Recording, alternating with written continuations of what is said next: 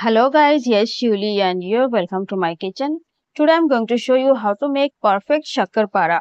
Shakkar para is a traditional and very popular snack during Diwali in India. They are very crispy and soft at the same time and they melt in mouth. You can see guys there are so many layers visible in this shakkar para and it's perfect texture of the market shakkar para. You can see they are very soft and very crispy. So guys let's see the recipe. Today I am going to make 1 kg of shakarpara and for this I have taken 4 cups of maida. Maida means plain flour, that means all purpose flour. Now I have taken a vessel and I am taking some sugar. Here is half cup of sugar and half cup again. That means I am taking 1 cup of sugar for 4 cups of plain flour. And now I am taking water. This is half cup of water. And now I am going to take half of the half cup. That means total I am taking 3/4 cup of water for 1 cup of sugar and 4 cups of plain flour. 1 teaspoon of green cardamom powder for a nice flavor. Now we need to dissolve the sugar in the water. So I am heating a little. The heat is on now. And now I am stirring it so that the sugar melts quickly. And after some time, the sugar is dissolved very nicely. Now I am turning the heat off and leaving it to cool down. So I'm leaving it like that and the heat is off now. Let it cool down and in the meantime we need to do some other works. So I have taken a big plate. In the plate we need to add the flour, the all-purpose flour. 4 cups of flour I'm taking. And now we need to take some ghee. Ghee means clarified butter. I'm taking 3/4 cup of ghee for 4 cups of flour. Guys, concentrate to the ratio of the things for perfect shakkar para like market. So I added the ghee into the flour and now we need to mix everything very nicely with our hands. So I'm doing the same. We need to rub the flour with our hand to mix everything evenly. So let's do it.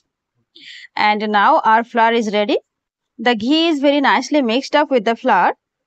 So now we need to add the sugar water.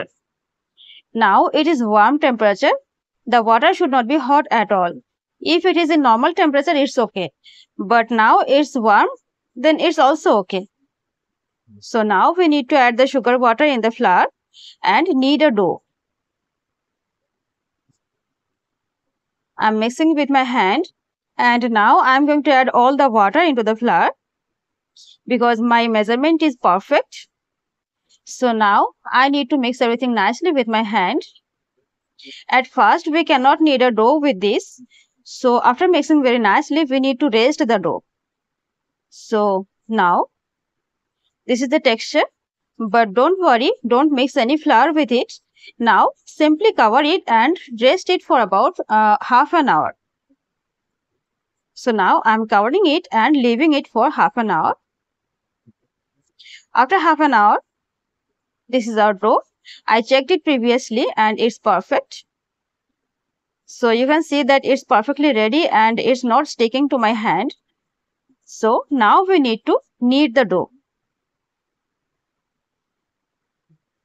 I'm using my hand and kneading the dough very nicely. I'm removing all the dough from the plate and making a perfect dough for our shakkar paras. So guys, you can see that the dough is ready. It's very perfectly kneaded. And now we need to make the shakkar paras.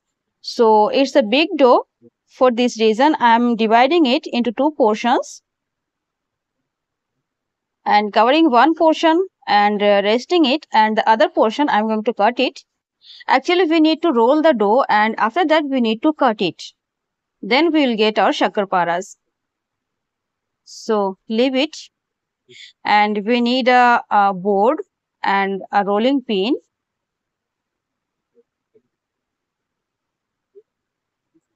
I'm making it round with my hand and after that I'm going to roll it. We don't need any dry flour or ghee or oil to roll it.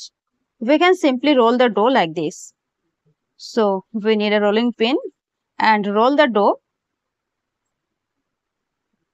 Don't roll the dough either very thin or very thick. I'm showing you the thickness of the dough. So this is the thickness. This is thicker than roti or chapati, and it's the perfect thickness for our shakarparas. So now we need to cut it into pieces. You may cut it into any sizes or shapes as you like. There's no problem. I'm going to cut them into square shapes, but you may make them diamonds or any kind of cookie cutter shapes. There's no problem. So let's cut them all.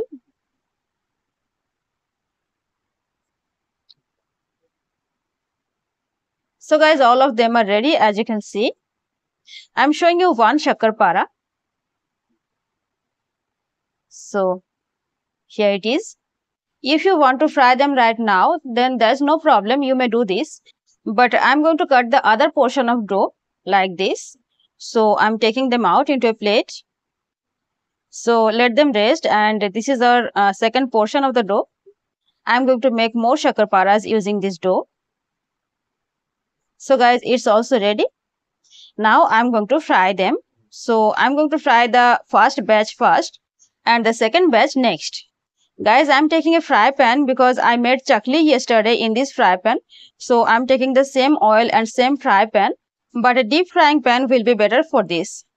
So guys, I'm checking the oil, and the oil is medium hot now, and the heat should be on medium now. And now we need to add the shakarparas one by one into the oil. We need to fry them on medium heat after the oil is medium hot. And now I'm adding them one by one.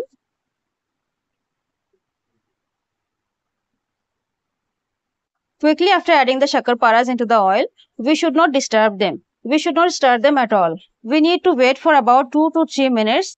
After the all are very white in color and they are very fluffy, after that we need to stir them, and we have to do it very carefully. They should not break. So I'm doing it very carefully, and like this we need to fry them until a light golden brown color. We need to have patience for this recipe. So guys, keep the heat on medium for all the time and stir them occasionally, and like this fry them until a light golden red color, golden brown color, but don't make them very dark in color in the frying pan. So guys, you can see the color, and the color is very bright golden brown. I'm showing you guys how many layers are visible in the shakarparas. You can see them. So it's the perfect color and perfect texture for the shakarparas. Now let's remove them from the oil. I'm removing them into a different strainer and keeping them like that to drain the rest of the oil.